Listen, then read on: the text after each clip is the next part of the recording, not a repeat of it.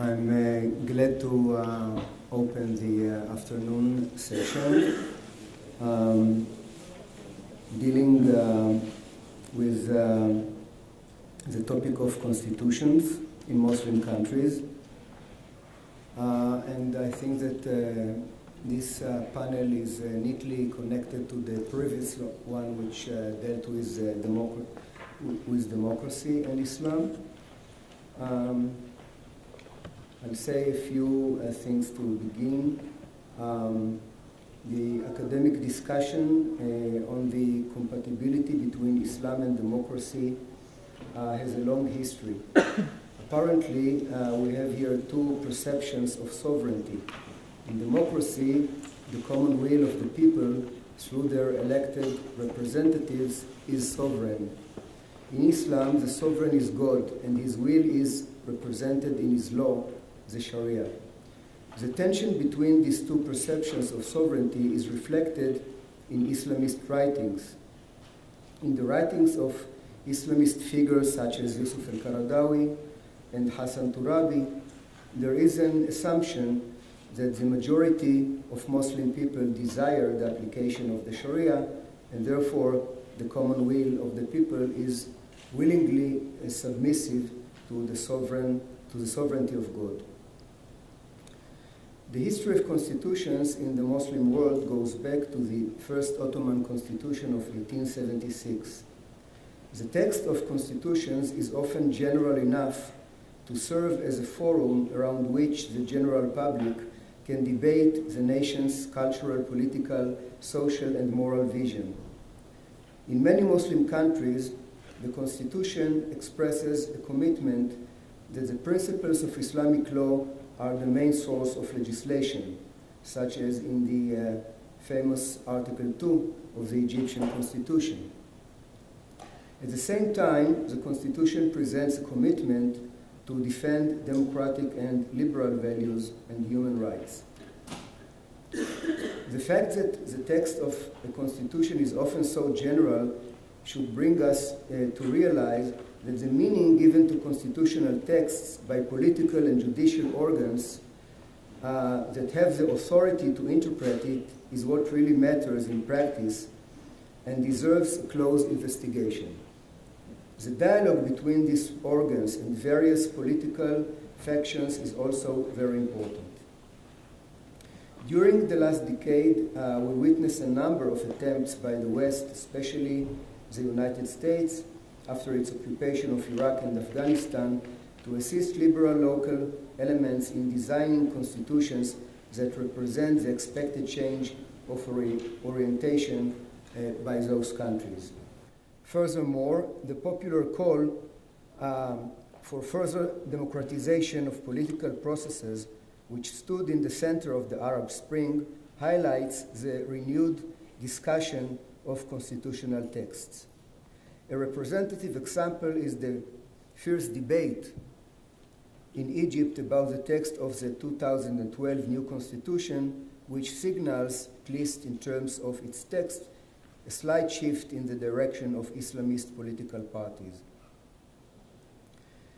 I'm certain that we are going to learn more about these dynamic developments from the distinguished speakers of this panel, and I'm looking forward to interesting presentations and following discussion. Our first speaker is Professor Nathan Brown. Professor Brown is Professor of Political Science and International Affairs at George Washington University. He is also a non-resident senior associate at the Carnegie Endowment for International Peace. He is the author of 5 books on Arab politics, with the most recent, When Victory is Not an Option, Islamist Movements in Arab Politics, by Cornell University Press, 2012.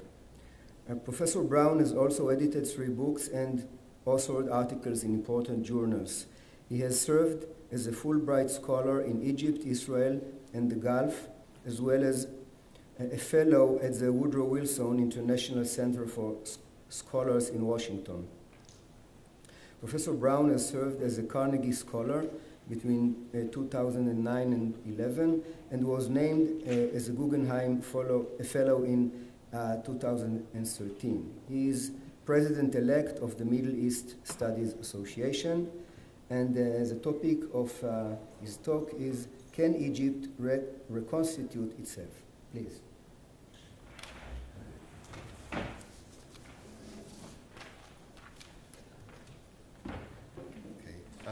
Thank you very much, Ron. I begin just by explaining a little bit about my interest in the subject of constitutions in Arab states. I had finished up a research project, this was about 20 years ago, and was wondering what to do next when I spoke to a colleague of mine who was interested in, he'd spent most of his scholarly career focused on the international legal regime governing Antarctica.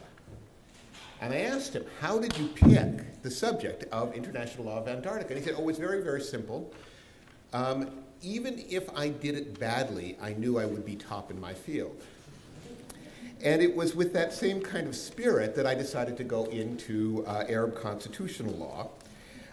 And my interest, my goal succeeded actually very, very quickly. I wrote a book on Arab constitutional law, which was reviewed, I am very proud to say, by one reviewer who described it as the best book in English on the subject.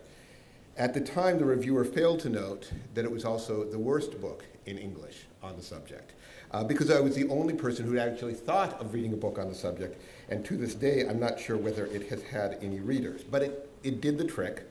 I had my little specialty.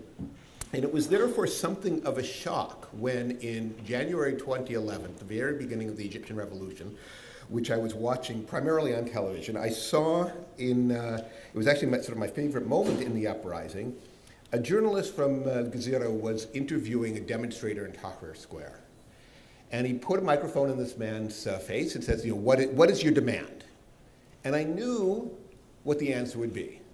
I want bread, I want freedom, I want a job, or I want, you know, Hosni Mubarak to get out. But that's not what he said. His demand was a little bit more complicated. He said, our fundamental problem in Egypt is an over-concentration of authority in the hands of the executive. What we need is a truly independent judiciary and a parliament that can exercise true accountability over the executive branch. That's what he said, and that was a fundamental demand in his mind of the Egyptian revolution. And I remember watching this and saying, this is not your normal revolution. This is revenge of the nerds. Okay?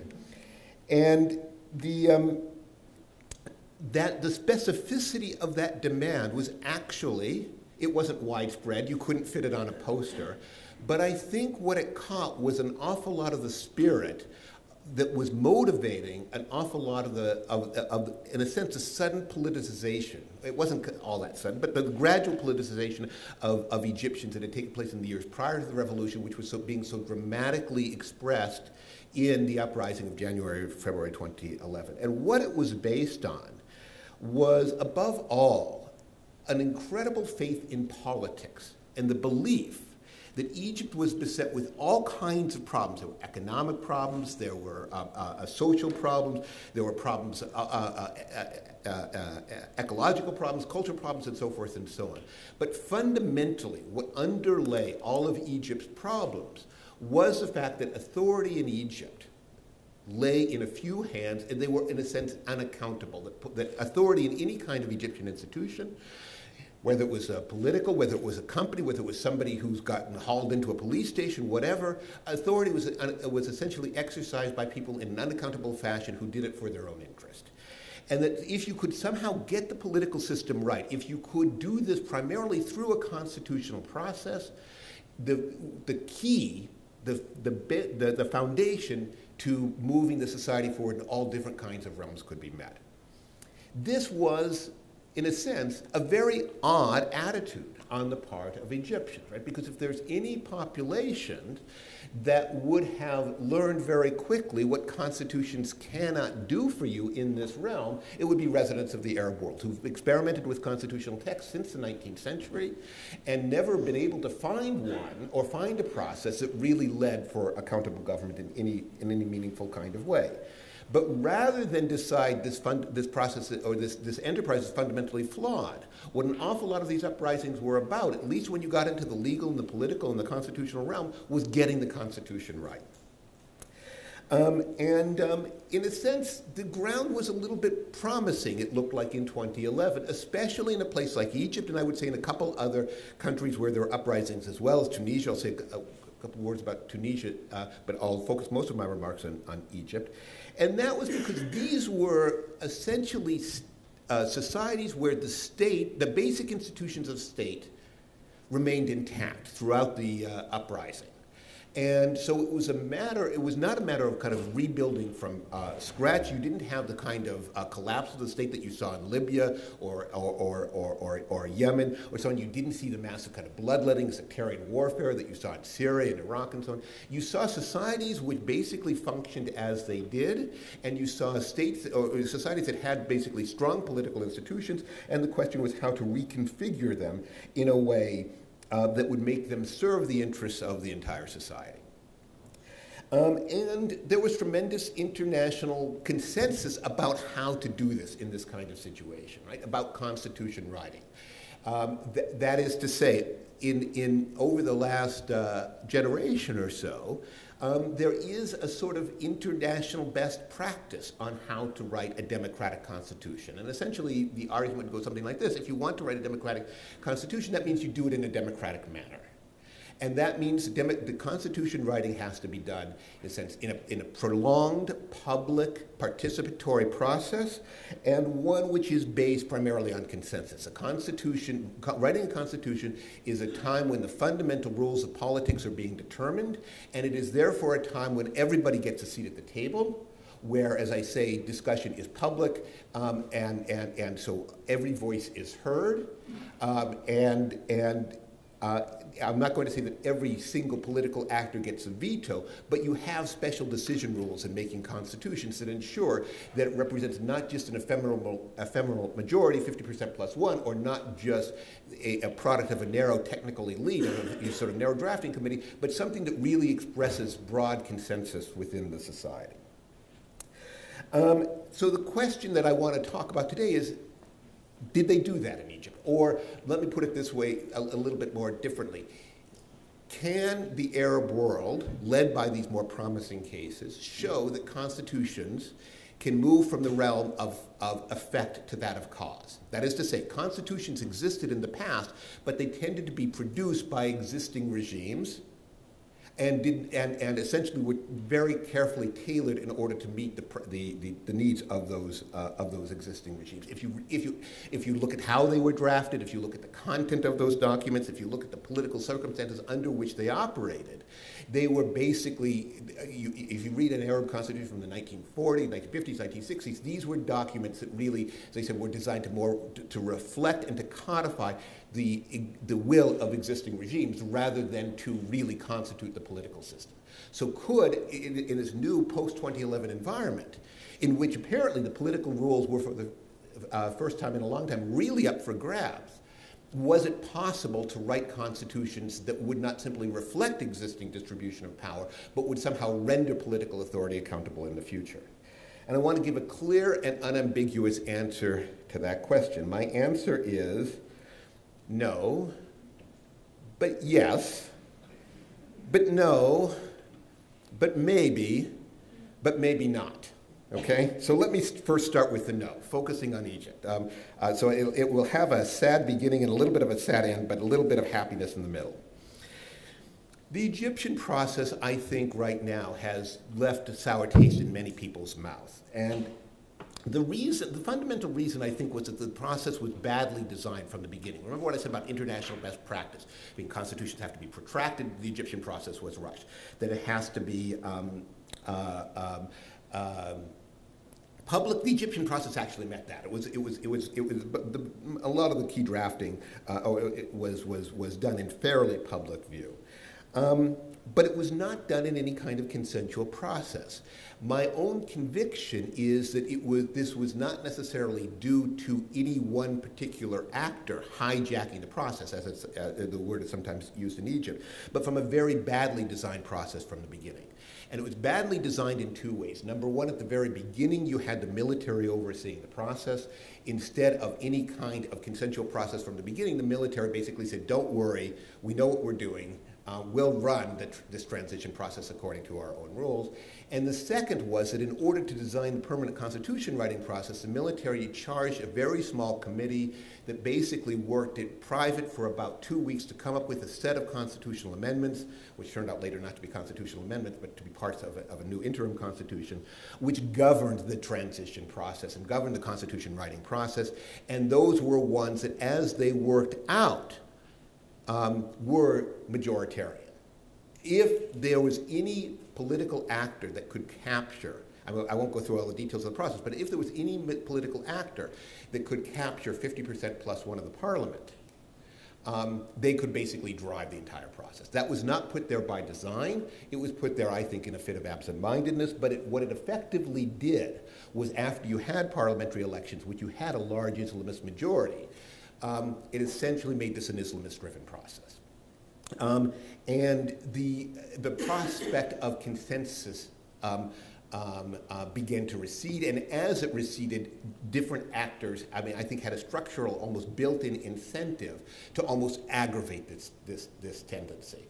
Those people who felt like they were being shut out had an option of either kind of going along and trying to to have some influence over the clauses, or trying to disrupt the entire process. And the incentive was tilted more towards the other side. The Brotherhood, which was essentially the dominant actor in this process, was basically, it had some interest in bringing other political forces along. It concluded fairly early on that that wasn't going to happen, or that it wasn't willing to make the kinds of concessions that would be necessary for that to happen, and so they basically rushed ahead with the process. And I won't go through all the details, but essentially what you had was a constitution, the final draft of which was quite literally written in a process that may have been designed by a student who is rushing on an end of semester paper. That is to say, they did it in an all-night session, where they went through it clause by clause by clause, and if anybody raised an objection, wait, do we really want to do this? The answer was very quickly came from the podium, do you want to keep us here all night? And so I think they finally finished about 5 a.m. or so. That was the process. So it was an outcome that I think, rather than reflecting a consensus within the society, is seen, regardless of the content of the document, was seen as one that was dictated by specific political interests and designed to serve those interests. And in a sense, a lot of the argument about that document was not about its content. There was some, and there's some legitimate criticisms to be made of it, but it was far more on the process by which it was driven. So that's my no answer. I promised you a yes. Well, for a yes, let me turn to Tunisia. I will go through Tunisia very quickly because, number one, I don't know that much about it. And number two, I guess we'll hear more about it, Tunisia and Ennahda, at least in the next panel. I don't know if you're going to cover the constitutional process. But the Tunisian process was almost the exact opposite of what the Egyptian was, at least on paper. And I visited Tunisia only a couple times, but I was struck once in the summer of 2011 when I was there, when I would ask Tunisians, why are you doing it this way? You know, why are you designing the process in this way and not that way? Why did you make this decision, not that decision? The answers that I kept on getting back from people were essentially, this is what we did in the late 1950s, when there was a constituent assembly immediately after independence that wrote a constitution. And oddly enough, that was a process that was dominated by a party that called itself the Constitution Party. But what Tunisians concluded in 2011 and 2012, and I guess into 2013, is that the problem was that they had let that party essentially dominate the process and tailor the document according to its own interests and the interests of its leader, Habib Bourguiba. So if you could go back to independence, take out that political party, and do the same process over again, you would do it right. And that was what the Tunisians were trying to do. And as opposed to the election results in Egypt, the election results for the Constituent Assembly in Tunisia were ones which resulted in a majority for no particular political orientation, a plurality for the Islamists, and it was therefore very clear from the beginning that if they wanted to move the process forward, they had to build bridges across ideological divides. And they also decided very early on that this Constituent Assembly was, in a sense, a sovereign body. That is to say, rules made in the interim constitution could not govern what the Constituent Assembly was going to do. And that gave it an awful lot more freedom, a freedom that it lacked in Egypt, and I think that resulted in some of the real institutional problems in the Constituent Assembly as it operated, because it was constantly afraid that the one in Egypt was constantly afraid that it was going to be dissolved. There was a 6-month time limit, and it literally was supposed to be dissolved immediately on that 6 months expiration. The Tunisian Constituent Assembly basically was given a time limit in the interim constitution. From the beginning, they said, we're not bound by that. I mean, that was an interim constitution. We're elected. So those kinds of restrictions cannot govern us. Okay. So that the Tunisian process is still not completed. They're nearing completion right now, but that would seem to indicate that if you design your process right from the beginning, you'll do it much better. Okay. I also promised you a no. I don't know Tunisia very well, but when I do go there, what I am struck by is the way in which the kinds of diseases that have afflicted the Egyptian political system increasingly over the last couple of years are beginning to show some real signs in Tunisia as well. That is extreme polarization and a growing inability to sort of reach and build coalitions across political divides, a growing, in a sense, entrenchment in different camps.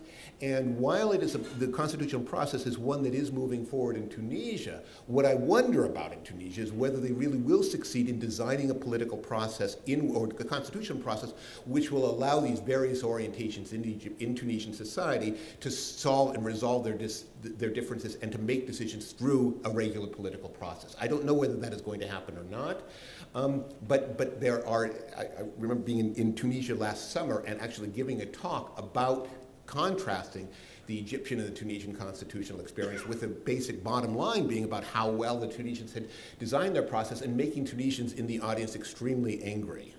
They said, no, you don't quite understand. We're just as badly screwed up as the Egyptians on all this. You're giving our process too much credit. And there was, I think, a growing sense in Tunisia that getting the process right doesn't necessarily result in a better product. Okay, I promised you. There's my no, my yes, my no. Now let me give you my maybe. There's a couple interesting things about the Egyptian constitutional process that do give me a little bit more kind of cause for hope. One is, there's two parts to this maybe. The first part is that the fundamental division in Egyptian political life, there are all kinds of divisions, but a fundamental one is between Islamists and non-Islamists. I mean, each of these camps is itself badly divided. The interesting thing is that Islam was not necessarily the central polarizing element in this constitutional process. And I would say the same was an interesting thing happened in Tunisia as well. When they sit down to argue in Egypt, as I said, what the real bitterness was about the process in Egypt. The religious provisions in the Egyptian constitution did cause some debate, and the constitutional provisions that resulted have caused some concern, some deep concern among non-Islamists in the country. But what I think we saw was that it is possible to craft constitutional language that can satisfy both Islamists and non-Islamists, at least in theory. The Tunisians seem to have done that. One of the main reasons that you can do that is because of the possibilities of the political process, right? Islamists, especially of the Brotherhood variety, or Nahda would be the counterpart, it's not a brotherhood movement, but it looks like one, in Tunisia, realized that any kind of democratic political process is one in which they're likely to do very well. And so, in a sense, they scaled down an awful lot of their Islamic ambitions. There's no need to write in the constitutional text because you can do it through the regular legislative process. And this was explicit thinking in Egypt, where the focus was much more on just getting the Constitution done rather than what it said. And that made it possible sometimes to craft language. The religious provisions in the Egyptian constitution that do exist are the product of bargaining in which the Brotherhood's main objective was just to get some text down on paper, regardless of what it said. And it was other political actors that really had the substantive demands which the Brotherhood had to meet. So in a sense, there's one way in which a fundamental deep divide can be resolved through constitutional negotiations. There's another maybe as well. And remember I said constitutions being effect rather than, or a cause rather than effect. There are ways in which the Egyptian constitution has already begun to operate in ways that surprise the people who wrote it. This was a Brotherhood-driven process, and they've already discovered that some of the Egyptian constitution's provisions are ones that have operated in ways that make political life difficult for them, and they have to learn to live with the results. And this has happened, I won't go into details, but in two areas, one having to do with prior review by the Constitutional Court of the constitutionality of electoral laws, and the Brotherhood wrote this in, and has quickly found out that the electoral laws it writes keeps on getting bounced back by the Constitutional Court. So they're having trouble getting a law through that court. A second having to do with Elazar. And here is something that is actually, to me, surprising. I'm going to put my claim here in very, very bold terms. But if by theocracy what we mean is a political system in which those people with religious knowledge or authority have political authority as well, what the Egyptian constitution actually has an element that you could consider leaning in a theocratic direction, because it gives Al-Azhar, it is mandatory to consult Al-Azhar, the chief seat of Islamic learning in the country, or the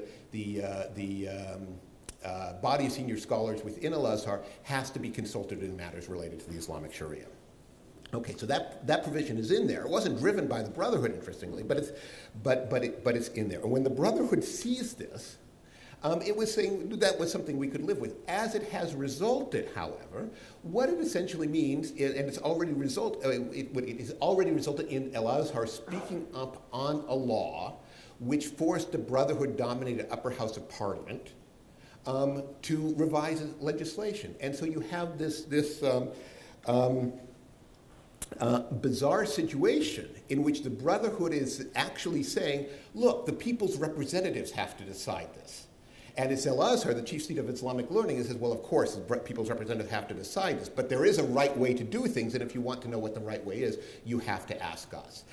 So it's the Brotherhood that is the source that is arguing for, in a sense, popular sovereignty, and Al-Azhar that is arguing for a form of essentially religious guidance over the political process. So those are the sorts of ways in which constitution is becoming a cause rather than effect. Finally, let me conclude, and don't worry, I will conclude, with the maybe not part. There are some worrying signs here that, again, have nothing to do with the Islamic provisions.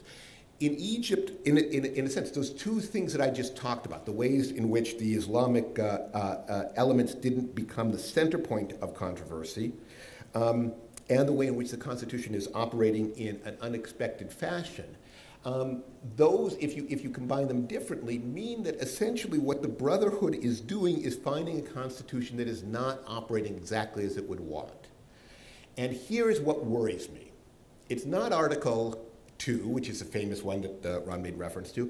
It's not Article 219, which maybe Clark you'll talk about. The article that worries me most in the Egyptian Constitution is an article that attracted virtually no attention when it was written. It is Article 150, and it gives the president the authority to call for a referendum in any question he likes, and the results of that referendum are binding on all state institutions. In other words, what it does is as I read it, give the president the authority to appeal directly over the head of all institutions in the country and to require all those institutions, including presumably the Constitutional Court, to do whatever it says. So it gives the president basically an end run around the entire Constitution. That is something that he did not have, the president did not have, even under the 1971 Constitution. It's exactly the kind of trapdoor by which Arab constitutions in the pre-2011 era seem to promise democratic procedure, but use sometimes the trappings of democracy, like referendums and elections and so forth, in order simply to enhance the authority of the executive. So what that basically says to President Mohamed Morsi is, if things get really bad, don't worry. You can just call a referendum on whatever you want, and you can go above the law. That's maybe not from the government side. And the worrying sign to me for the opposition is the opposition right now in Egypt has coalesced around a campaign that is supposed to culminate at the end of this month with large demonstrations, essentially around the demand that, for early presidential elections. Something that is clearly has no constitutional basis whatsoever. And what that essentially says is what the opposition, it's driven by sort of a campaign that was somewhat outside of the leaders of the most established opposition groups, who've always been sort of weak political actors, but most of those opposition groups have swung behind the campaign.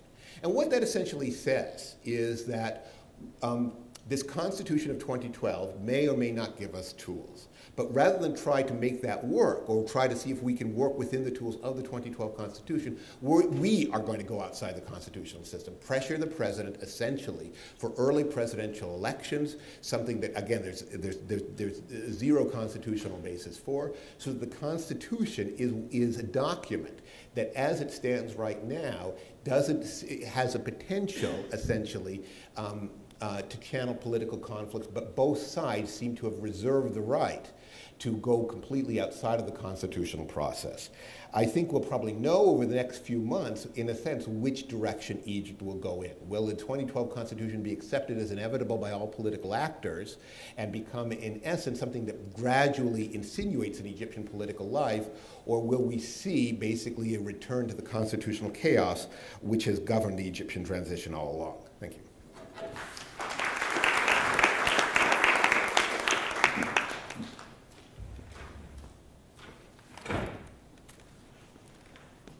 Thank you, Professor Brown.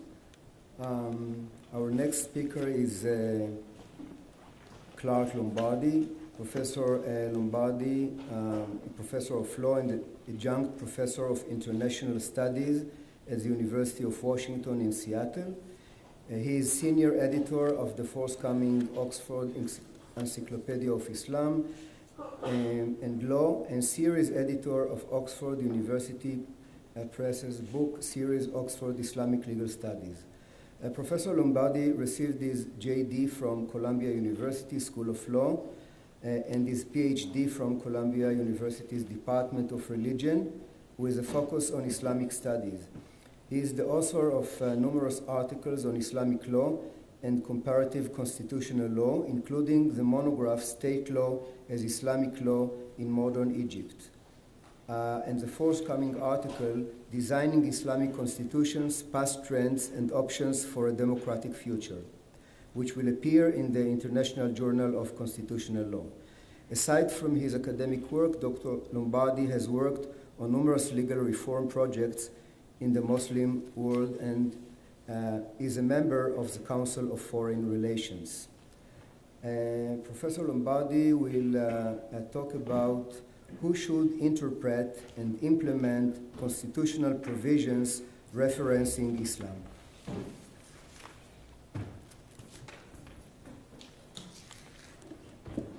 Thank you very much, Professor Shaham, and thank you to the Hebrew University. It's a great honor to be here. I've benefited enormously from the scholarship produced at this university, and I'm really pleased to be able to share some of my own with you, so thank you. Moving from a micro study of Egypt, I think I'd like to move to a macro study. Hopefully this will be synergistic with some of the comments that we heard in the keynote address about the possibility of reconciling democracy and religious revival, in this case Islamic revival.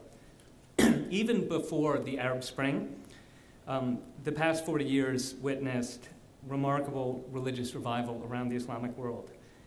And this revival profoundly affected constitutions throughout the Islamic world. And most important, it led to the rise of what I call in my forthcoming article, and people use different terms for it, but I call them Sharia guarantee clauses. And a Sharia guarantee clause, or an SGC, is a constitutional provision that formally requires all state law to be consistent with the Sharia. And any law that is inconsistent with the Sharia is by implication void.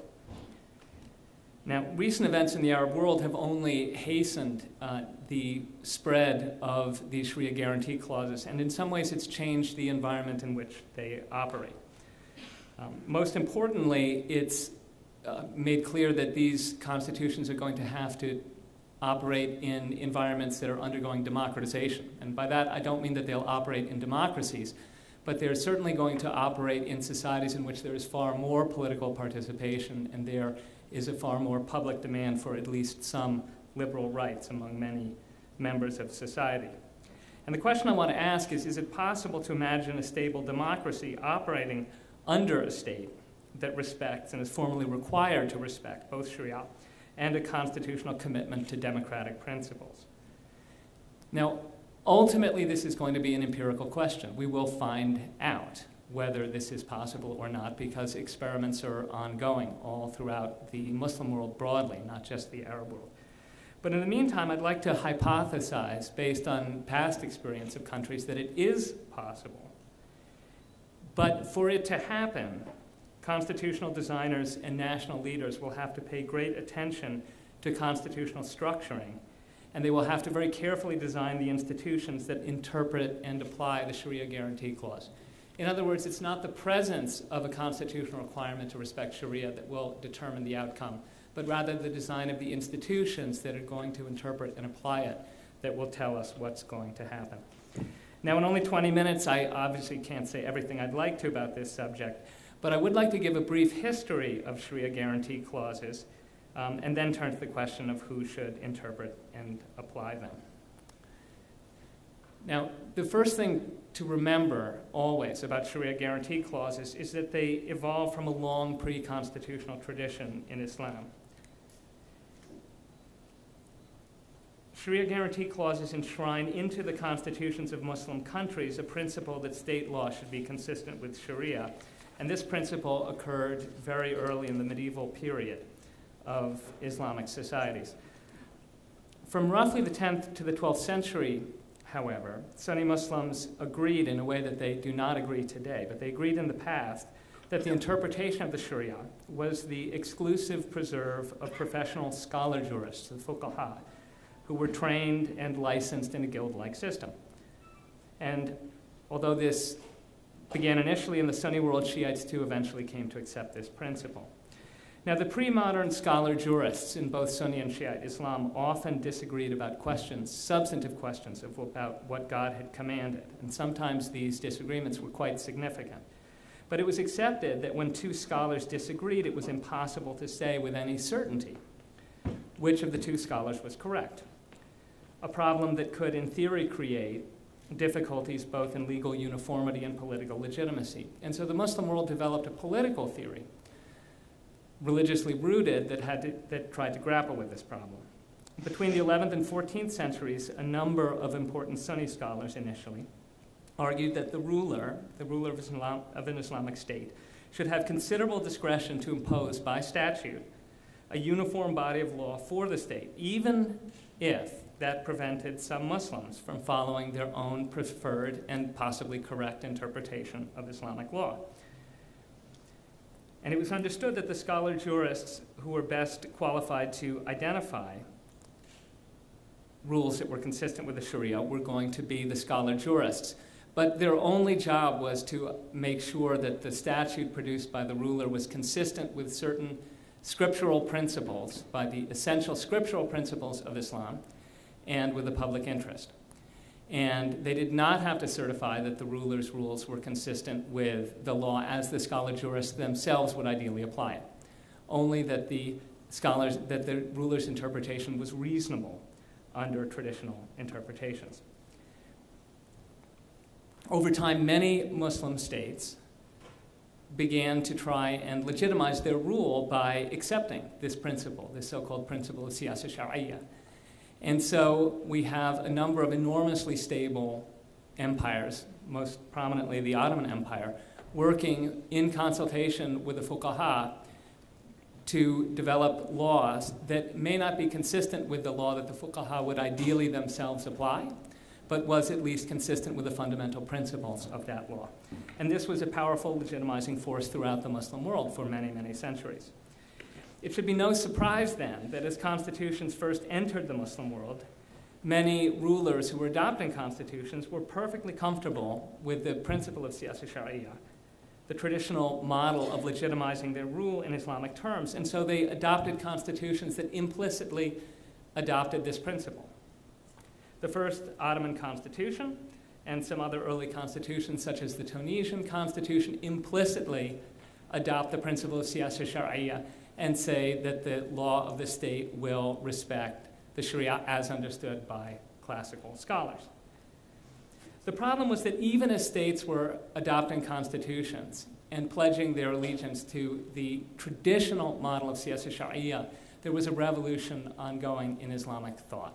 So particularly in the early 20th century, Muslims all over the world began to challenge the traditional principle that classically trained scholar jurists, the fuqaha, had unique authority to interpret God's law.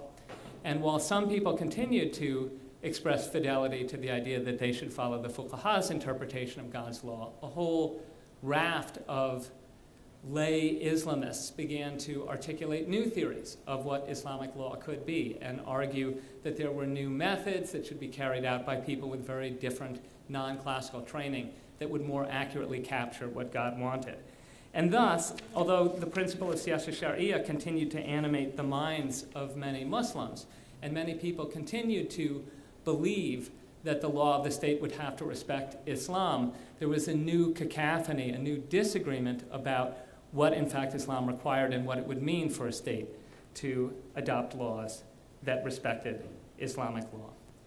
And all over the Muslim world, although groups took slightly different forms, we see contest between groups that are operating in similar modes.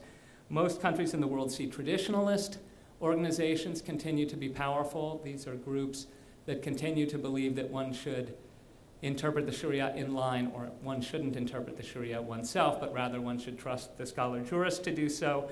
One sees the rise of scriptural literalists, people who are now often referred to as Salafis. One might refer to them also as fundamentalists, but they're people who go back to the initial scriptures and try to follow them literally. And then there's a broad and diverse group of modernists, people who favor highly untraditional techniques for interpreting God's law. Some of these techniques lead modernists into conservative directions, and some of them indeed reactionary directions, and some into liberal directions. But in any case, you see a true cacophony of disagreement about how to interpret God's law, something that that we heard in our lunchtime discussion is perhaps a necessary, if not sufficient, condition for democracy to occur. What's most interesting, and Professor Brown has talked about this in some of his work, is that the cacophony of disagreement about how to interpret Islam became so significant that many countries around the world despaired. They despaired of legitimizing their rule in Islamic terms at all. They simply believed that we cannot come up with one interpretation of Islamic law. We cannot conform our law and demonstrate its conformity with an interpretation of Islamic law that will satisfy even a critical mass of our people. And so, starting early in the 20th century, but picking up speed, one begins to see the elimination of Sharia guarantee clauses in constitutions. While Sharia guarantee clauses had appeared in early constitutions when rulers were comfortable that they knew what the Sharia required, once contest appeared and it became impossible to conform one's law with any publicly acceptable interpretation of Islam, Sharia guarantee clauses begin to disappear. And so for much of the 20th century, one sees constitutions that don't make reference to Islamic law and don't pledge that the government will respect Islamic law. But with the failure of alternative ideologies in the late 20th century, and the failure of the socialist, Marxist, nationalist, and other legitimizing ideologies that states had substituted for Islam. As those failed, rulers began to go back to the idea that they might have to legitimize their rule in Islamic terms. The problem was they were not sure, and their publics were not sure, exactly what form of Islam they should be conforming their laws to. And so this is the paradox that states began to find themselves in the 1970s. They felt themselves increasingly compelled by public pressure to adopt Sharia guarantee clauses and to promise to respect Islamic law. But for them to actually satisfy the public that they had done so, they were going to have to create some kind of consensus about what Islamic law required. And so this is the paradox that governments have been struggling with for about 40 years, and we have some understanding of what types of institutions are effective at creating public consensus in favor of an interpretation of Islam that the state can respect, and what types of institutions cannot. Now, there's one thing that we need to bear in mind about the history of Sharia guarantee clauses from 1970 until, say, 2000, which is that most of the governments that applied them, most of the governments that were trying to legitimize themselves were not democratic, and they had no interest in being democratic. They were unapologetically authoritarian. And so when they began to develop interpretation, when they began to adopt Sharia guarantee clauses and create mechanisms to interpret and enforce them, they did not actually feel that they had to satisfy all citizens in their society that their interpretation of Islam was correct. They merely needed to satisfy a critical mass of important Muslims, sometimes an important minority. So in these societies, you often have institutions being set up, sometimes political institutions run by bureaucrats, and sometimes courts that are designed to review state laws and determine whether or not they respect Islam, but they do so in line with a version of Islam that is respected by some minority of Muslims in the society that the government wishes to satisfy. And we see a whole range of institutions created to do that. If one looks in Afghanistan, for example, which has had a Sharia guarantee clause since the early 20th century, one sees that political institutions were allowed to judge for themselves. The king was allowed to judge for himself in consultation with advisors whether his law was consistent with the Sharia as the Constitution required. And in so doing, he consistently favored a very traditional Hanafi version of Islamic law that was not, in fact, the predominant version of Islam among his people, but was the favored version of Islam among very powerful armed conservative elites that had overthrown past kings. In other words, this was the group he wished to satisfy, and this was the group that he consulted with. In other countries, for example, Pakistan, liberal modernists, also who controlled the army, developed a body of institutions designed to consult with the executive. So they're executive institutions, and they're designed to consult with the executive and with the parliament to determine whether or not the law is consistent with Islam. But they're consistently dominated by liberal modernists who espoused a version of Islam that was favored by the bureaucracy and the military. In other countries, for example, Iran, after the revolution, you have the government deciding that it's going to favor a very conservative traditionalist form of Islam, and it creates a court that is to be staffed entirely by traditionally trained conservative jurists. And although it's a judicial institution, it's entirely predictable that it will interpret and apply Islam in a way that is consistent with a traditional conservative interpretation of Islam. In each case, what you have is the government creating a mechanism that will interpret and apply a Sharia guarantee clause that in a way that is consistent with the interests or the ideological preferences of a powerful minority. In democracies and in countries that are democratizing, this is really no longer an option. Institutions have a much more difficult task in front of them. What they're going to have to do is engage with a variety of different interpretations of Islam. In fact, they'll have to understand study and engage with the full variety of interpretations of Islam that are powerful in that particular country. And they will have to try and come up with an interpretation of Islam that is deemed at least reasonable by a critical mass of these contesting groups. And this is a much harder task. We don't actually have an example of an institution to date, at least in my studies, that has been interpreting Islam in a fully democratic society. So it's a little bit hard to say with any certainty whether or not this is possible. But what we do have are several examples of countries in which authoritarian or deeply imperfect democratic regimes have come under sufficient political pressure that they have felt compelled to try and build up their legitimacy genuinely among a broad cross-section of their subjects.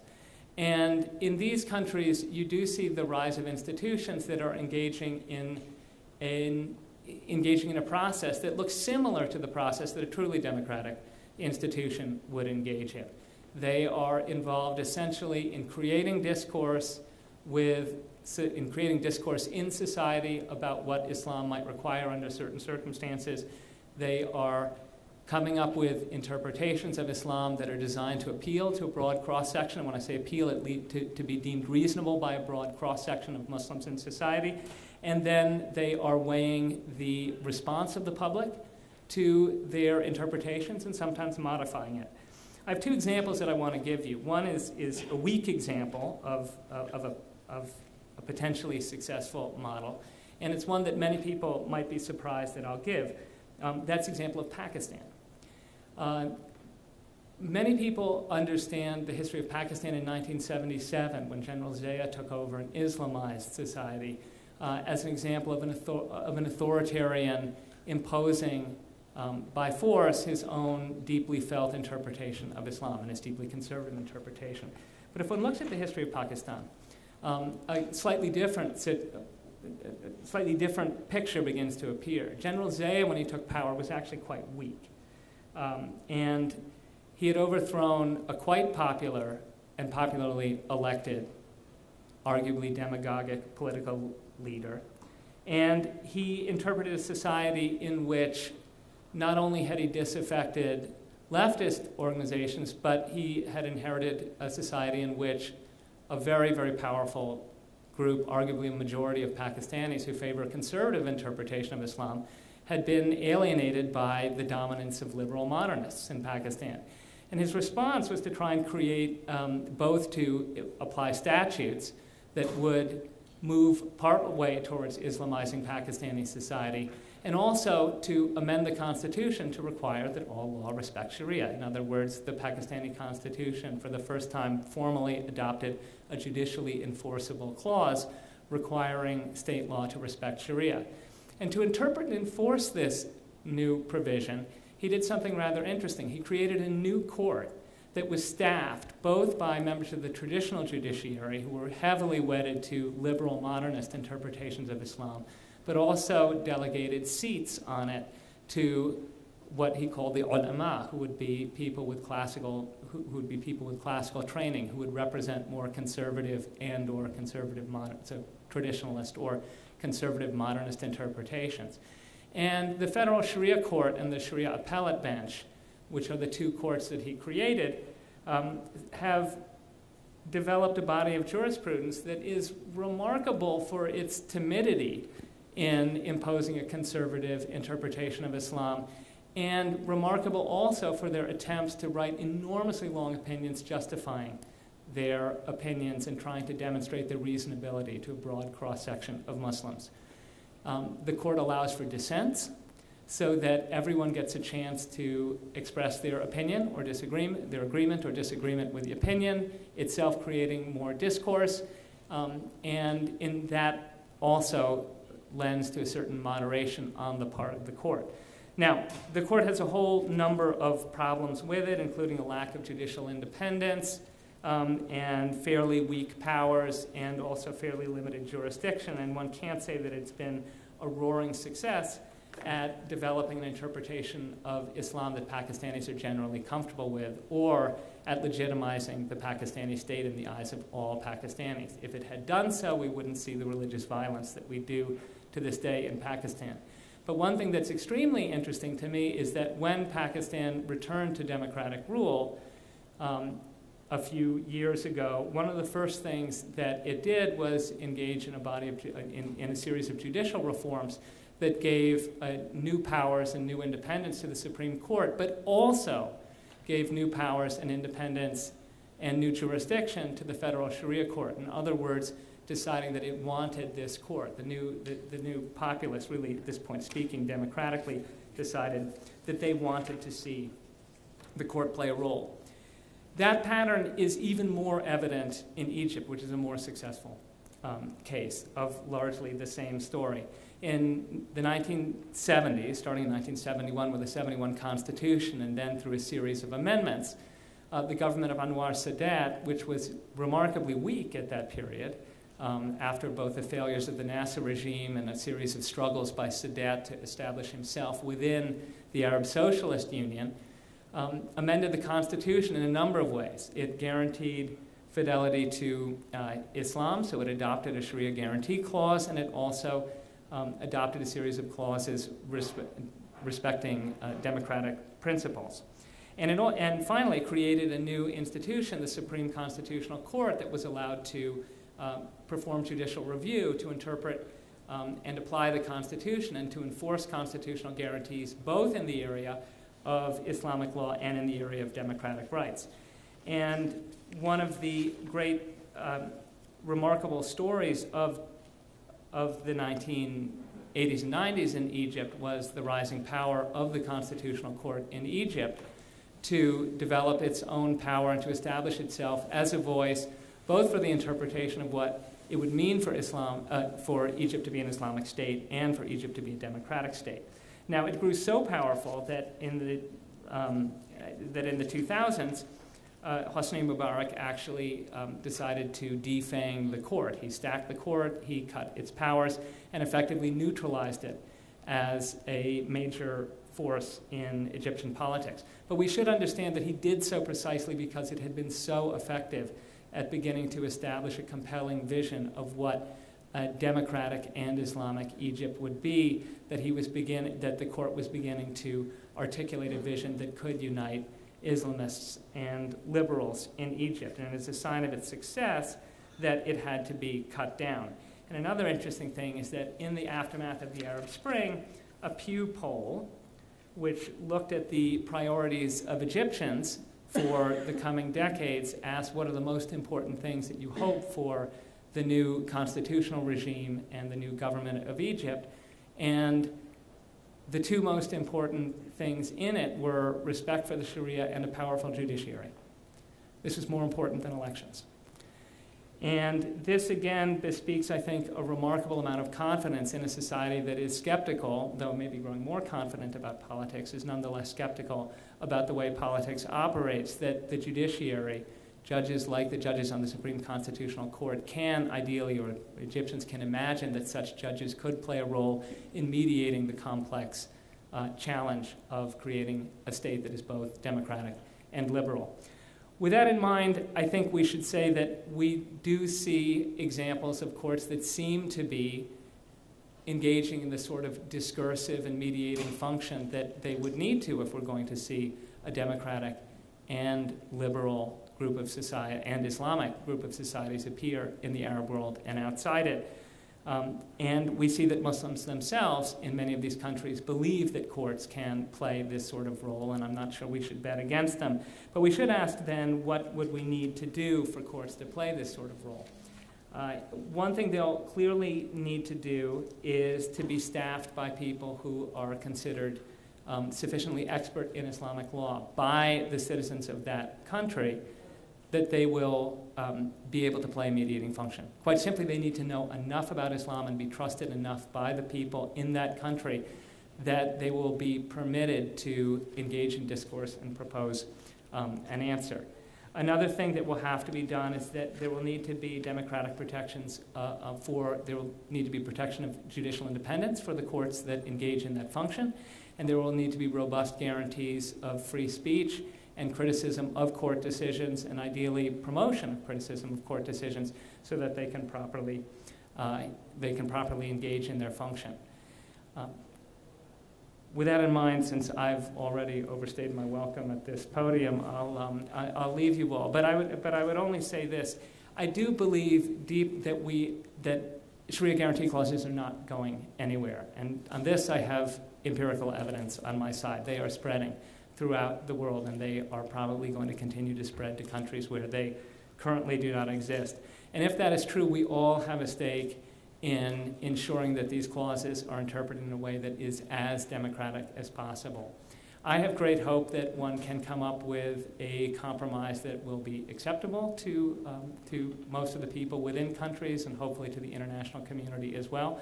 But even if that's not true, we owe it to the citizens of all these countries and to ourselves to make sure that the process of synchronization goes as far as it possibly can, and we do have some hints from past experience that will help us understand what that will be. Thank you.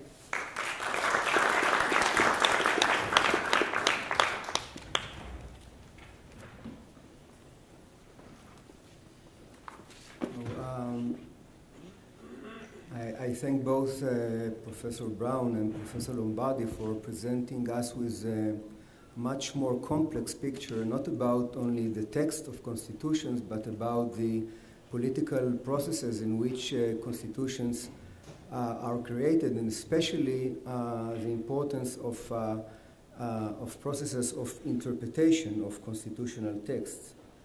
Our last speaker in this panel is Professor Amnon Cohen from the Hebrew University. Professor Cohen is Eliyahu Elat Professor Emeritus of the History of the Muslim People in the Hebrew University's Department of Islamic and Middle Eastern Studies. He was the director of the Harry S. Truman Research Institute for the Advancement of Peace. Over the years, he taught as a visiting professor at a number of universities overseas, including Princeton and the University of Pennsylvania. Professor Cohen was awarded the 2007 Israel Prize for Land of Israel Studies for his monumental research on the Jews of Jerusalem under Ottoman rule, based on the archives of the local Sharia court.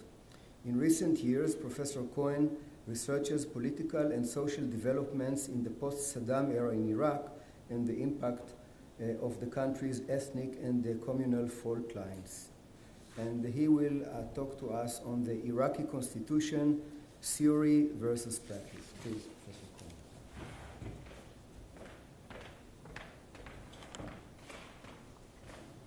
Thank you, Ronnie.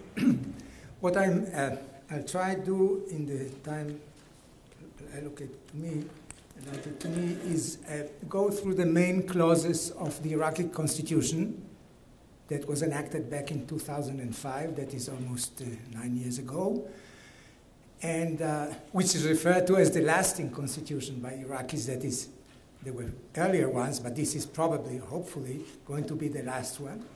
And then try and identify certain fields or certain points where reality doesn't necessarily follow the text, and when it does, it actually clashes with some of these clauses. And at the end, I'll try and highlight what I think are the major problems that might ensue, that might emerge from this clash between political life and textual constitution. Well, all constitutions are textual, of course.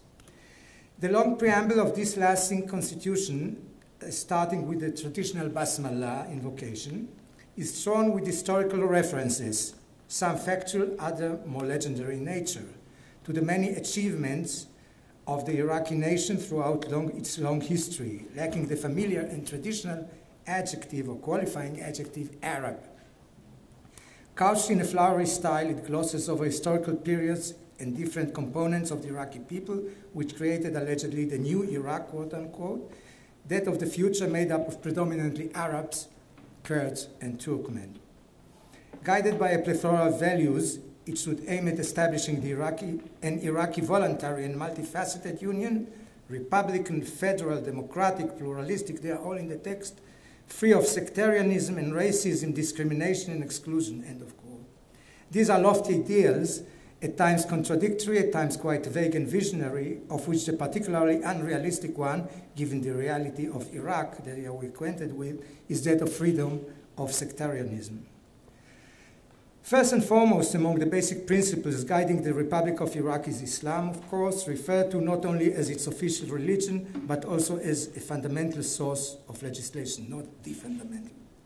By way of adding more weight to this general formulation, specific bridles are put to the future legislation. It shouldn't contradict the established provisions of Islam, but also those of democracy and basic freedoms. To Israeli ears, this is reminiscent of the inside tension between democratic and Jewish state. Religious rights and other minorities are guaranteed by way of diluting somewhat the Islamic nature of the Republic, and a similar compromise is sought on an even more sensitive issue, that of nationality. In a country that is referred to as of many nationalities, the missing qualifier Arab is moderately compensated by a specific reference to the Arab League, of which Iraq is a founding member, hence it will be committed to its covenant.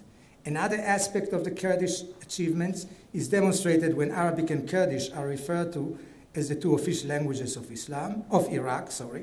However, by way of balancing off the highlighting of Kurdish cultural and political gains, it is specifically pointed out that no law may be enacted that contradicts the Constitution, the legal and conceptual supremacy of which will be binding, and I quote, in all parts of Iraq without exception, end of quote. Section 2 of the Constitution, focusing on rights and freedoms, is summed up by Professor Brown in one of, not the best book, but another article. I quote, rights and freedoms provisions have grown very extensive in modern constitutions, but many drafting efforts concentrate more on naming freedoms rather than developing firm structural guarantees to protect them. This criticism can certainly be made of all Arab constitutions, said Professor Brown, including the current Iraqi draft. End of quote.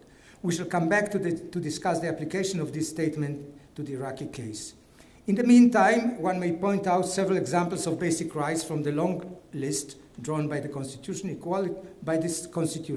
equality before the law without any discrimination, equal opportunities, sanctity of homes, independence of the judiciary, etc., etc. The many constitutional rights enumerated in this section of the Constitution convey an impressive picture of progressive rights and freedoms to all, but here again a balancing act, this time tilted in favor of the Shi'i leaders, may be noted by Article 41. It replaced an earlier decision of the Iraqi Governing Council from back 2003, where Resolution 137 abolished the existing law of 1959. This basically progressive law brought personal status matters under state control, and though amended several times later, it still granted Iraqi women rights that had been restricted or even totally missing, mostly in rural areas, but also in towns. The Shi'i clerics objected to this approach, hence the pressure brought about the passing of this earlier resolution of 137. True, the new article of the Constitution sounds quite liberal when it states, and I quote, Iraqis are free in their commitment to the personal status according to their religions, sects, beliefs, or choices, and this shall be regulated by law, unquote. However, the very fact that the existing lenient and conceptually more modern version had been given up and replaced by recourse to religious jurisprudence didn't eliminate the old version as an option, but indicated a possible major regression for women when it turned it from an accepted rule to potential exception. And whoever is interested more in this topic, I refer him to Noga Efrati's book on women in Iraq.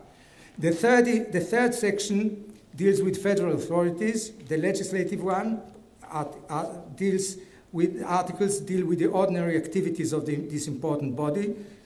which is rightly seen as directly expressing the will of the people, even to the extent of watching carefully and systematically trying to supervise the performance of the executive.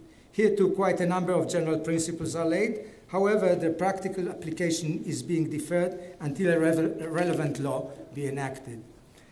The relative importance, referred to as rights and privileges of the Speaker of the House, for example, will be regulated, as suggested by Article 63. In the future, an unlimited interval is enabled that enables the present one, Usama Nujaifi, that's the name of the Speaker of the House, to present almost 8 years after the promulgation of the Constitution a competitive edge to Prime Minister Maliki, much beyond the mere nuisance value.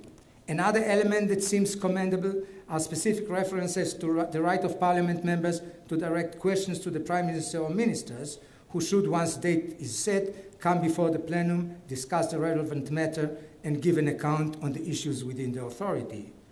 Monitoring the performance of the executive authority, it was referred to, but distinctly, put as it is, no mechanism is provided to make the ministers, as well as the Prime Minister, abide by this principle. Hence, for example, Maliki, the Prime Minister, had been invited to discuss several crucial matters with the Parliament.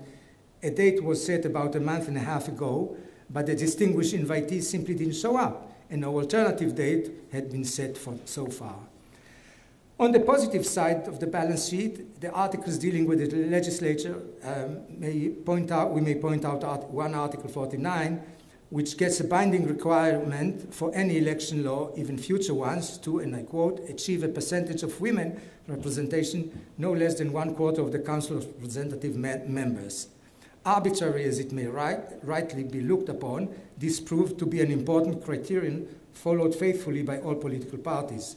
Coming back to specifics which, independent of actual drawbacks in the materializing, deserve attention and acclaim, is allowing the Parliament a role in senior appointment, though upon an earlier recommendation of the Prime Minister, for instance, military or diplomatic or even judicial realm, in the judicial realms, where, to quote Brown again, this is a marked departure from the norm in the Arab world, unquote.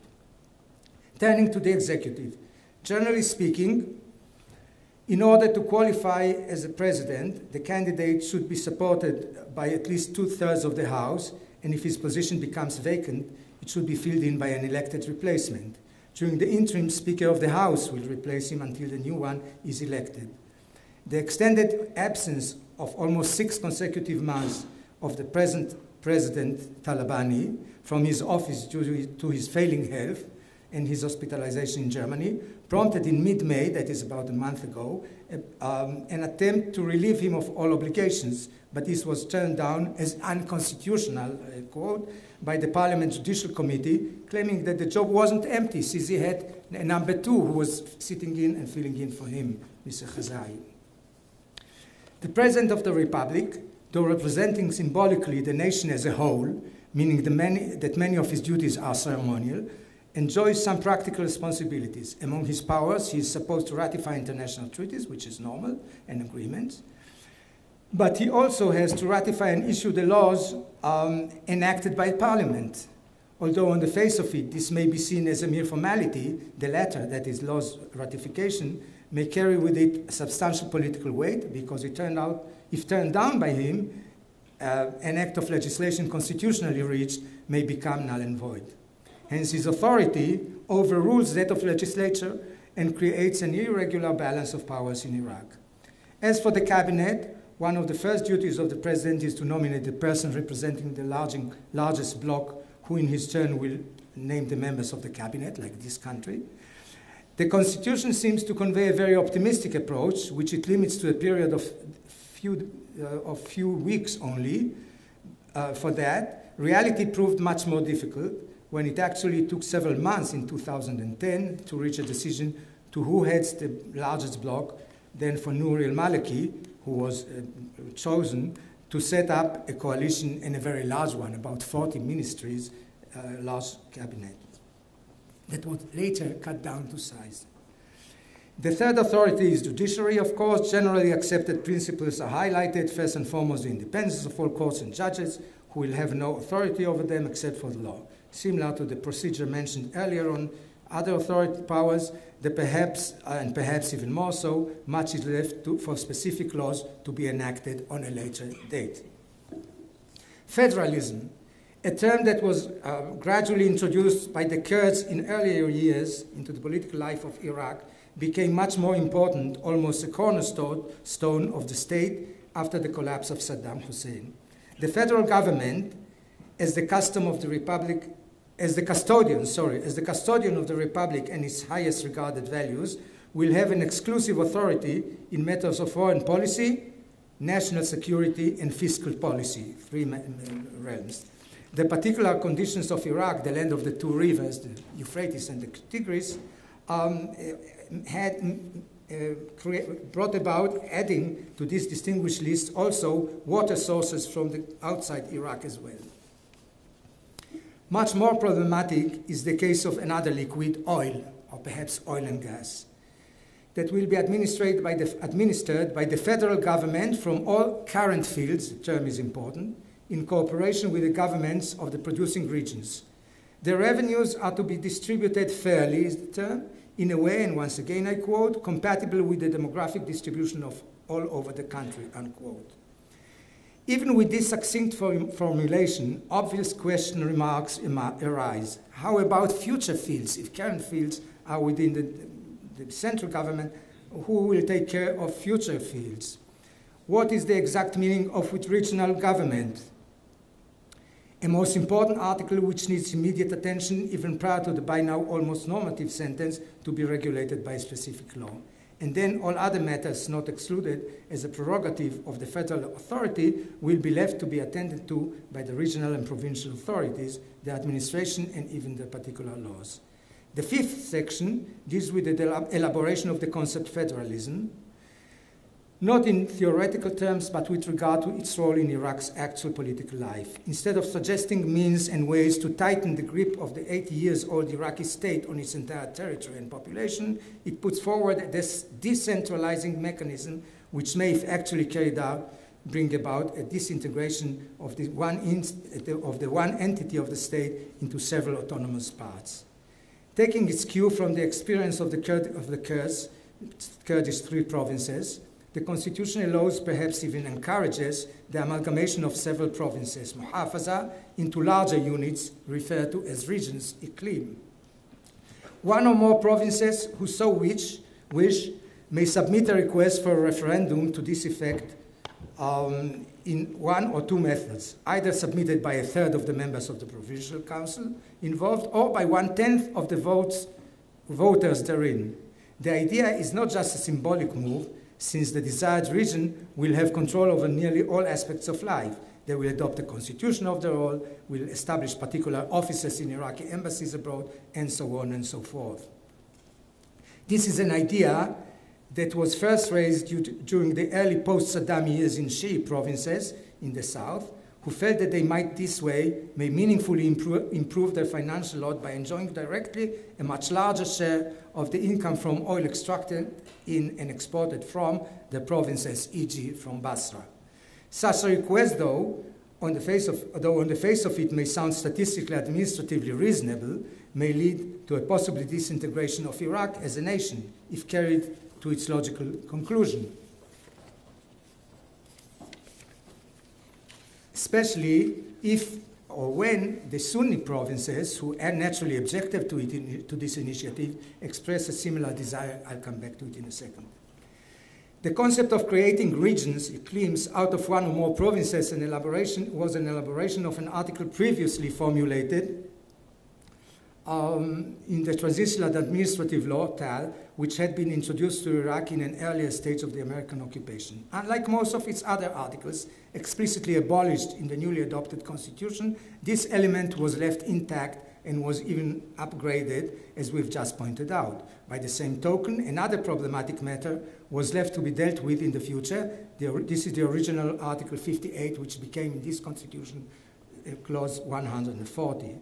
This one related to the sensitive issue of Kirkuk.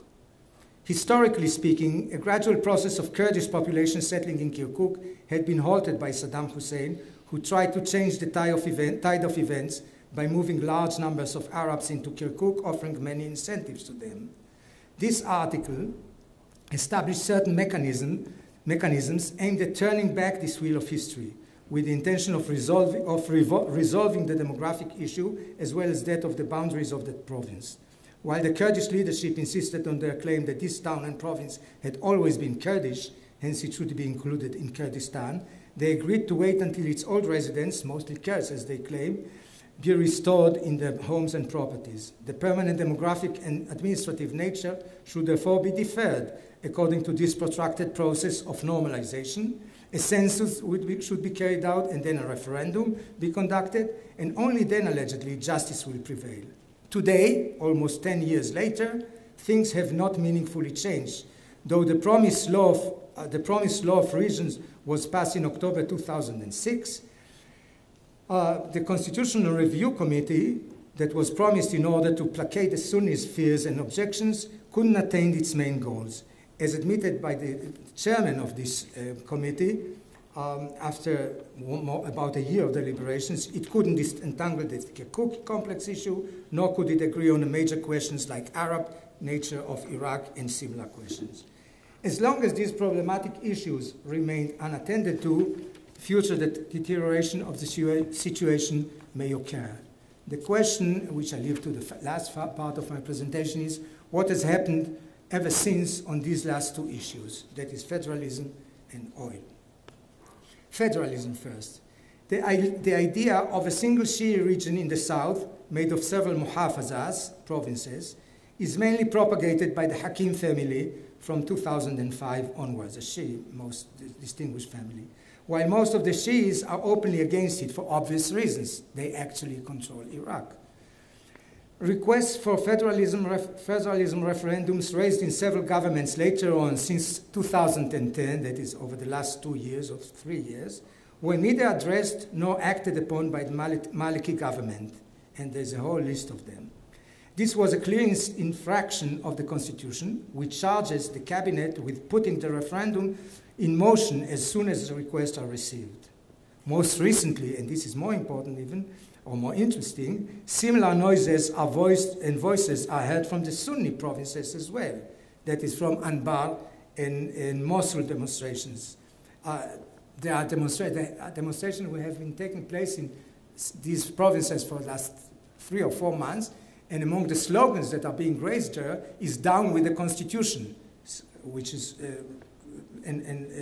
hoping that a region of the Sunnis will be established. In other words, the present text of the Constitution enables initiatives by different politicians who may thus use the term federalism or the concept or the articles of federalism as an actual examples of Kurdistan show, as a tool towards political agendas and tendencies for greater sectarianism, which may endanger the unity of Iraq with little reference to what the people actually want, or with little reference to the opposition of the present Prime Minister of the country. Last point, oil and gas. The centrality of oil for Iraq is quite obvious. Hence, the jurisdiction of its existing fields was given exclusively to the central government. However, the efforts exerted by the Kurdistan regional government in order to explore and extract oil from the future fields, not the current ones which are left to the central government, as well as the division of revenues accruing from this sector, became an insurmountable political bone of contention. How should the residual rights of Kurdish oil coincide with those of the federal authorities? Were questions to be dealt with in a law to be drafted by the cabinet. Indeed, 2007 witnessed a draft prepared and leaked out even, but never presented to the parliament, thus remaining one of the several versions that are still ink on paper, as they say in Arabic, that is theoretically only, or binding only. The 50 or so contracts signed by the Kurdistan regional government with international companies are not recognized for oil drilling and oil extraction, are not recognized by the central government. Hence, although in practical terms the Kurds are free to export their oil and gas, the income therefrom is supposed to go into a special account run by the federal government, wherefrom the 17% allocated by the budget to the Kurdish provinces are defrayed. About 2 years ago, the parliament Parliament's Oil and Gas Committee came out again with another version of the proposed law, but the extra weight it suggested for the cabinet meant that the Kurds came out against it, and nothing came out of it.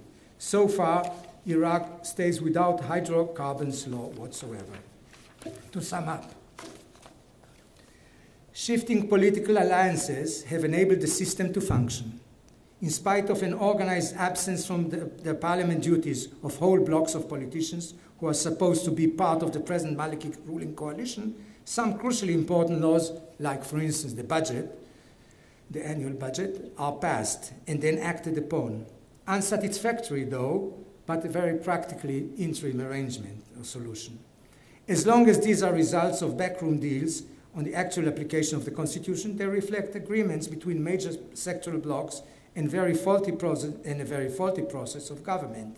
Adel Abdel Mahdi, the resigning vice president, referred to it as follows, and I quote from him: "We need a parliamentary system, but at the moment we have no particular system at all.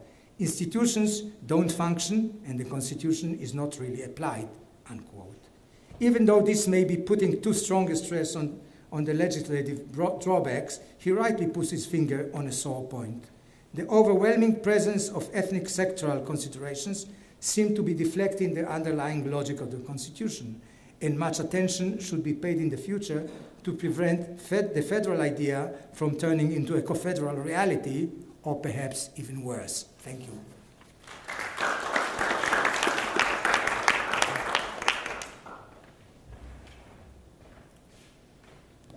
Thank you, Professor Cohen. I think we have a few minutes for some questions. Maybe we'll steal a few minutes from the coffee break. Okay, Sasha? Maybe we'll collect a few questions. I refer my question to all speakers. It's more from a comparative point of view. Israel is not a Muslim country per se, but still religion as a major issue in local politics and national identity. Do you have any insight based on your scholarship on the future Israeli constitutional process? You know, we have failed to adopt an explicit constitution since 1949. Michael? Excuse me, sir. My question is directed to Professor Clark. I very much appreciated your presentation, and I think you have a very fruitful line of researching. I'm not just saying that because I'm a historian of law and stayed in Pakistan, although both for mentioning Pakistan. Ultimately, I want to get to the question of pluralism, but I want to mention a few facts in between that. Originally, the objection to what you call the Sharia guarantees was the idea that ijma, consensus, should be vested in the parliament. And that was the original objections when what you call an SGC was first proposed with the objectives resolution in the 1950s, which then became part of the first Constitution, as you're aware, and then 56, and then all subsequent. But what's interesting there, it's hard to call it an SGC because Sharia was deliberately not mentioned. It was a repugnancy against Islam. All laws not repugnant to Islam had to be brought into conformity, but deliberately eliminated Sharia. The battle to put in the word Sharia itself was an issue of limiting the conceptions of what Islam should be, which brings up the question that in Pakistan you have Brelvis, Deobandis, Aliyadis, three different ulama traditions, Brelvi of the plurality, plus you have the very powerful Jamaat Islami, at least, which is a non-ulama tradition but wants to Islamize law, and that was what influenced Zia al-Haq, as you're aware. And in fact, he was reluctant to empower the ulama because the Deobandis wanted to put Hanafi law over the military and the financial system. But so my question to you is, and then also we haven't mentioned the Shia. The Shia were given an exemption over the time. So ultimately, with your question about the importance of the institution, how does an institution accommodate different Islamic viewpoints or different jurisprudential traditions of fiqh in a country as diverse as Pakistan? More questions? Please, Mama.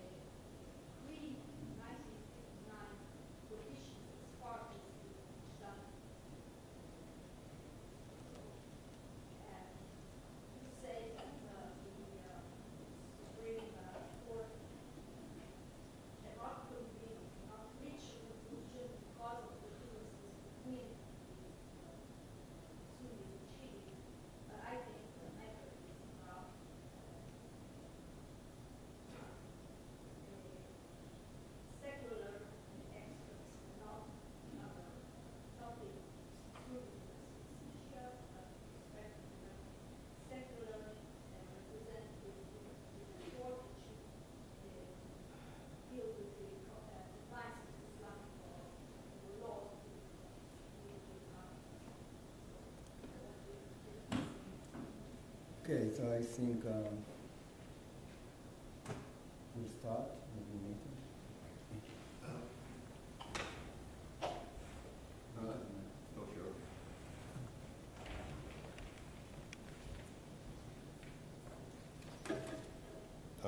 The comparative question about Israel is a great one.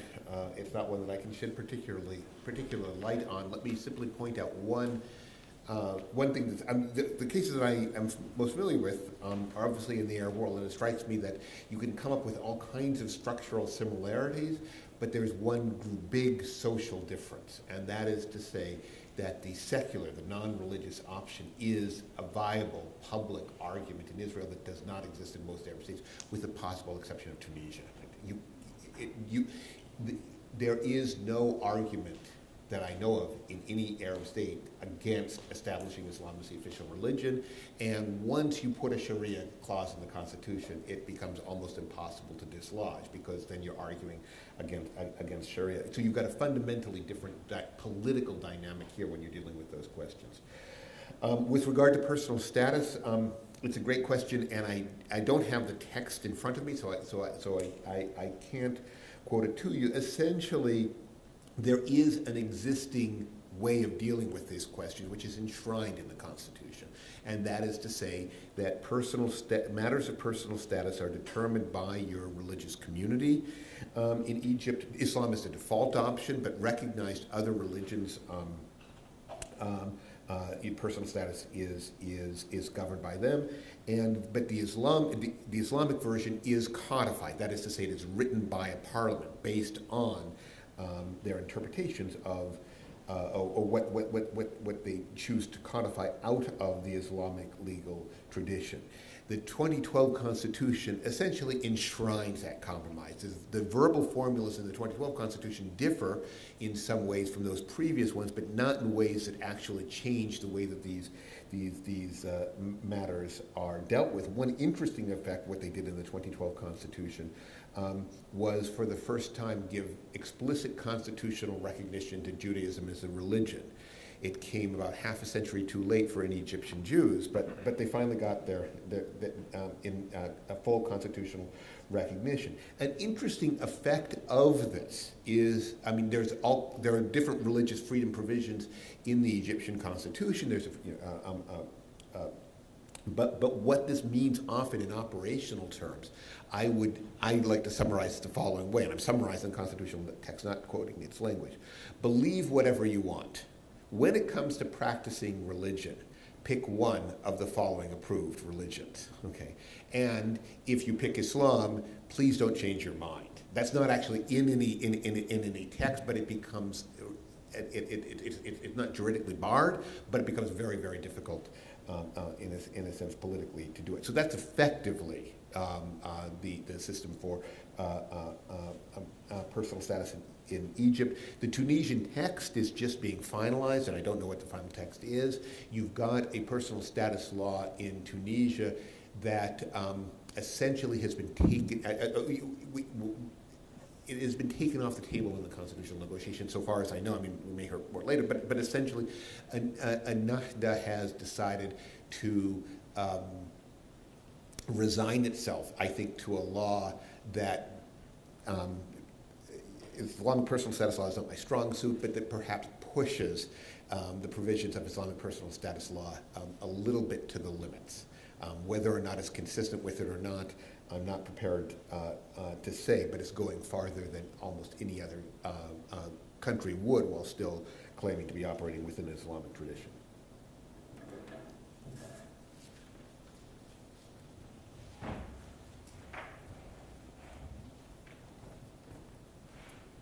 Okay, well, thank you for these excellent questions. On the question of Israel, I just don't think I know enough about the Israeli situation to speak on it. I would say that Indonesia is a country in which you've had active pushback against incorporation, and that Indonesia may be a very interesting example of a country that's managed its religious identity in a pluralistic setting. So that's the only. But for that, you have another expert who you've heard from already. So I then defer again. As to the two questions that I got, specifically about Pakistan, I think we could talk a little bit about the full nature of the debates. The most famous argument against creating a judicial enforcement of a Sharia guarantee in the Pakistani constitution was the one you leveled, but there was an enormous discussion with the ulama. The initial proposal was that the ulama would serve on a court, a special ulama court, and the parliament would get an override, something that would look something like what Stephen Gardbaum has called the new Commonwealth constitutions.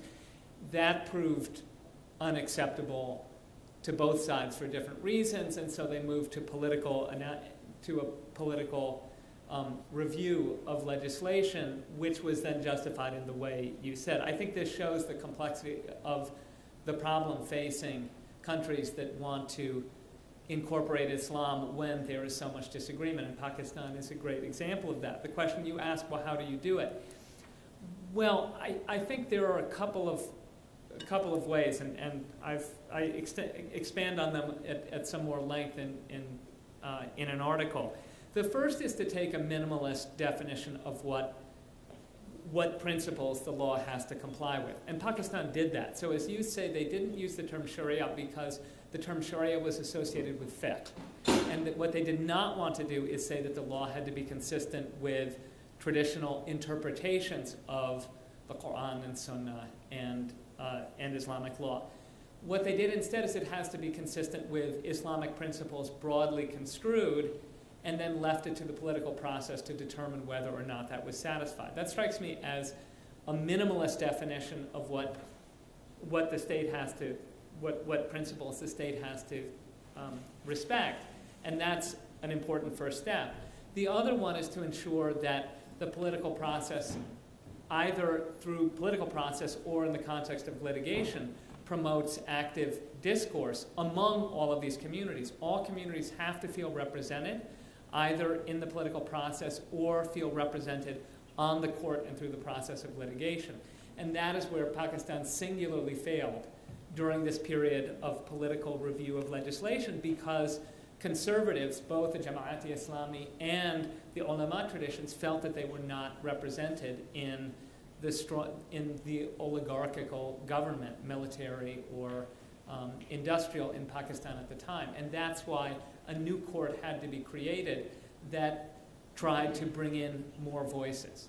So it strikes me that that's the appropriate step to go forward, which is to say you create a minimalist definition, and then you create an environment. It may be a judicial environment, it may be a political environment, in which you identify the voices that need to be heard, and you encourage them to take part in it. And it strikes me that Pakistan took an imperfect step in that direction in the Zia years and continuing today, but that Egypt, under Sadat and Mubarak, took a much more productive step in creating that type of discourse. I hope that answers the question.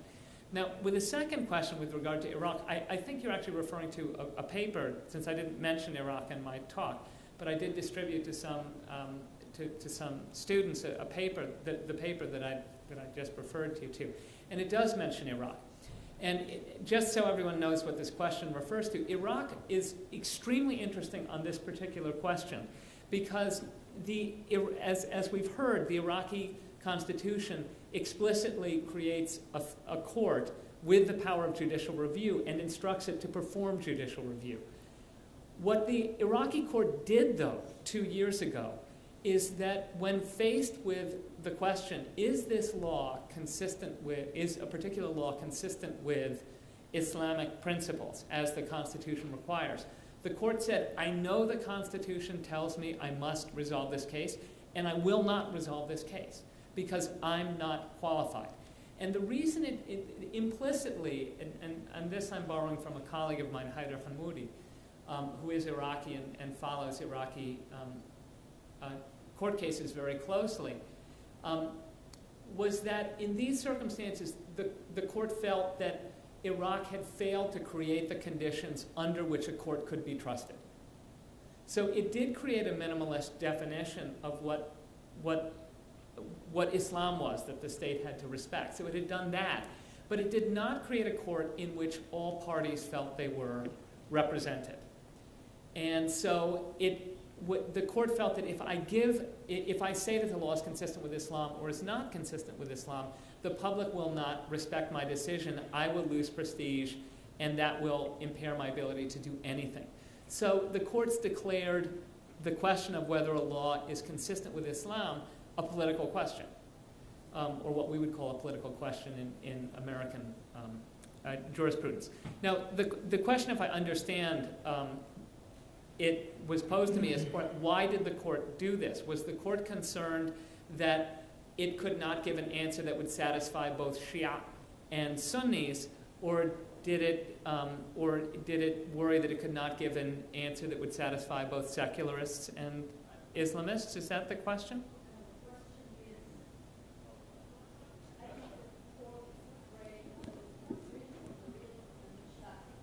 Well, okay, it's actually, I think what we're saying is the exact same thing. The only people who care about what the mujtahids are saying are the Shia. This court has no Shiite clerics on it. And therefore, when it gave an answer, since it had no Shiite clerics on it, the Shia, it had no mujtahids on the court, nor did it have any Shia clerics who could be familiar with what the mujtahids were saying, the court felt anything I say will not be trusted by the Shia. So I think what I'm saying is the same thing. With Sunnis, they don't have this problem because they don't have this hierarchy of authorities. So the Egyptian Supreme Constitutional Court is able to speak on questions of Islamic law because Sunni Islam has essentially lost much of this hierarchical relationship with authority.